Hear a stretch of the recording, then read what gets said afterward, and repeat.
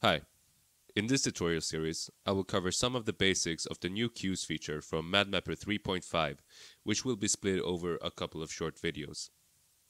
Let's start off by creating a surface and linking a media to it, and then drag and dropping that surface onto a cue box. And what this does is that it creates a cue which has only the settings of this surface and its corresponding parameters stored within it. So if I were to change some of these values, like the color and the surface output, and then play the cue, all the changes I made will return back to the state they were in when I stored the surface and its values in this cue. But if I were to change the media's parameters on this side, and then play the cue, those changes do stay and are completely ignored when I play the cue, because the media's parameters are not stored within this particular cue. In this one, we have the surface and its corresponding parameters.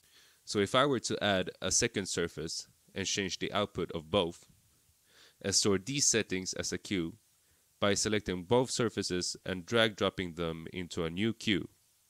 Now if I play the first cue, you can see that the first surface reverts back to the state that is stored within this particular cue, while the second surface stays just as it is, because this cue does not have any information stored regarding the position of this second surface.